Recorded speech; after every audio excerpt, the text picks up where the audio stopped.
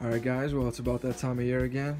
4th of July is coming up, and I had some extra 5-inch shell tubes by American Super Shells, Exterminator,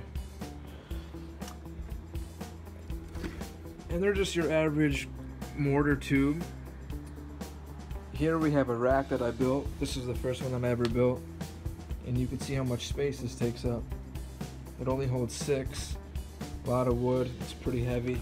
It's pretty solid, but it's heavy.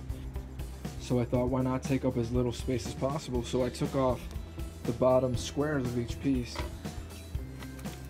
which is really easy to do. They're just kind of nailed in. So I set it on the ground and just got a hammer and hammered them off. And there's plugs in the bottom here.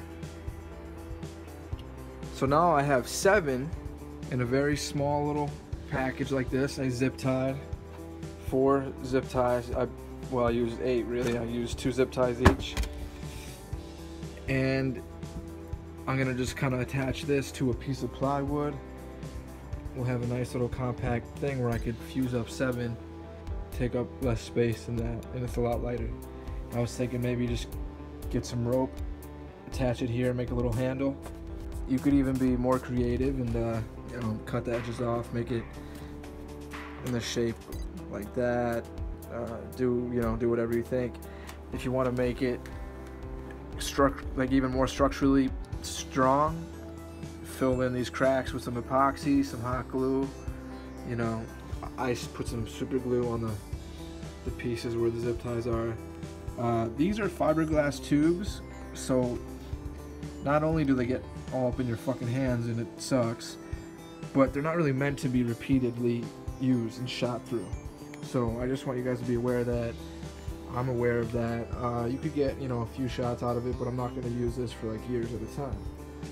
These are a different type of plastic tubing, thicker definitely. These even had some like little sleeves that went over to make them even stronger.